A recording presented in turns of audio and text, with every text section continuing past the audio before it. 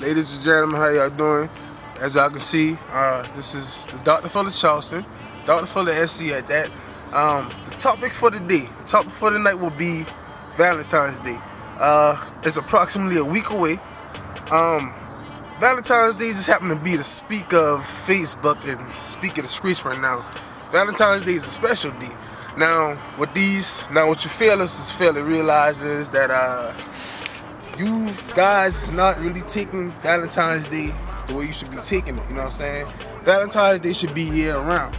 You should treat your woman as if you were treated on Valentine's Day. That means telling her she's beautiful, telling her she is amazing, you know what I mean? Giving her a kiss on the forehead, giving her a kiss on her hand, you feel me? Now, if you gonna wait on Valentine's Day just to do all of those things, then nigga, you history, you know what I'm saying? Like, you should never have to wait one day out of a year just to tell your woman that you love her.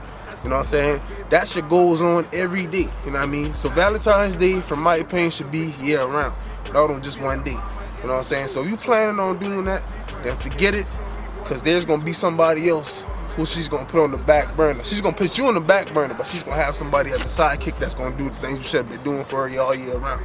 So, fellas, be on your P's and Q's, get on your A game, tell your woman you love her every day, not on just Valentine's Day. Because as y'all know, females, they love surprises, you know what I mean? So that means buying a card here and there every once in a while, every blue moon, buying her a card, putting a card on her windshield, giving her flowers, cards, candy, you know what I'm saying? Not on just Valentine's Day, but every day, every now and then, year round, you feel me? So that's my tip for you guys out there who wondering why you girls is playing you and shit. So that's my tip to you. Valentine's Day is this topic. Get your A game up.